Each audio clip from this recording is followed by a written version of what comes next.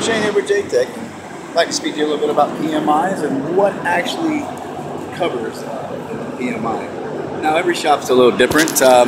Basically, preventative maintenance inspections, PMs, preventative maintenance. Why are they important? Well, today's industry, as far as the heavy trucks go and everything, they carry a lot of different equipment, products, even military grade weapons. Long story short, when it comes down to it, you got 80,000 pounds rolling down the road. It just doesn't stop on a dime. So we do what we call here in the diesel heavy duty truck, especially tractor trailer industry, we call preventative maintenance.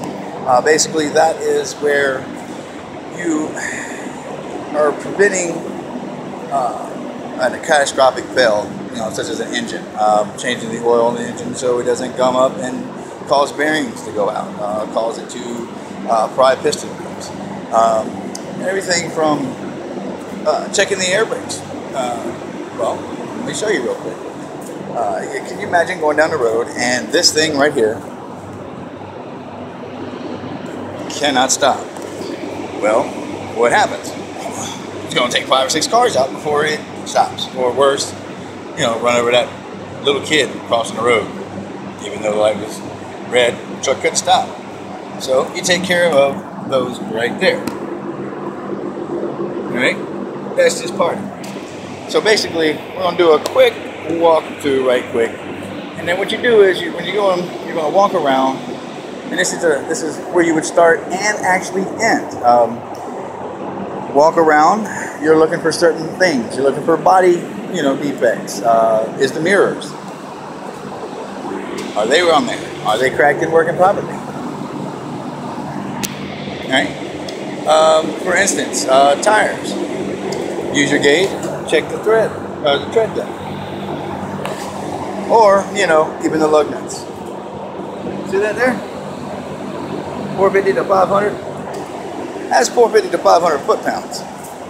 That's a lot of torque. Them things come off, that wheel goes flying down the road at 75 miles an hour. It's never good. Checking things like, is the gas tank straps, are they actually on there and whole? See those? Can you imagine if that thing broke, hit the ground at 70 miles an hour? There's a lot of pressure in there. It takes pressure and heat and oxygen on a diesel, and then it ignites. Everything of looking at the torsion and the torsion bar and the tension bar. What if those bushings right there was to go out? Or that bolt was to come off that arm right there. I've seen an instance where one of those arms break. You got the torsion and the tension bar. It went through right there through here. Let me get it again. Right through here. It was actually on the front one. And it punched a big hole in the differential. That's about, I say what, 10, all the way maybe $30,000, depending on parts, labor, and all that. Time off, if you think about it. The truck's down, not delivering. So you're not making no money. So that's a loss of money, loss of revenue. Companies don't like that. So they do preventative maintenance. If I was to see that one of those bushings were out and it needed to be replaced, I write up the order, it gets replaced. What if, say for instance, the airbags, see those?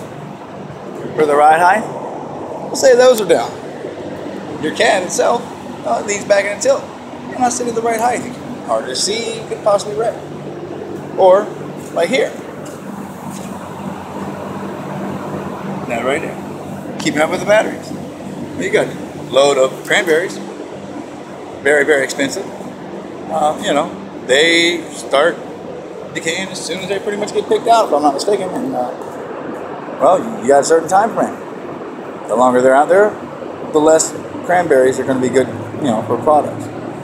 You lose a lot of money. So if your truck won't start because you got dead batteries, because no one checked did preventative maintenance, well, what happens?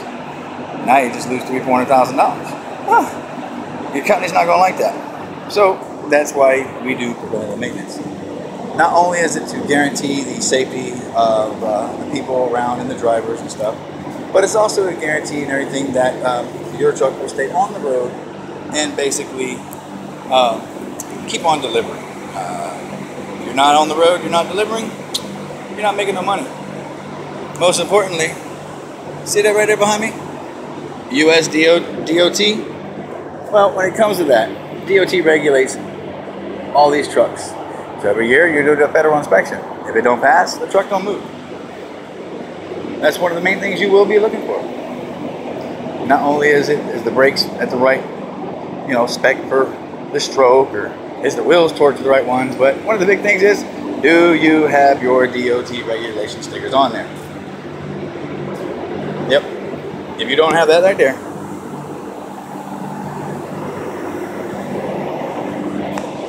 DOT will stop you. Anyway, for more anything on PMIs, look me up under my channel. I got a couple videos on there talking about the brakes, going more in depth about the grease points. There's too many of them to go over. True PMI will, if you're doing a full PMI, it's take you about 3 hours. It's a long time. It's a lot of truck. So anyway, for more information, look me up on my site. Thank you. Have a good day.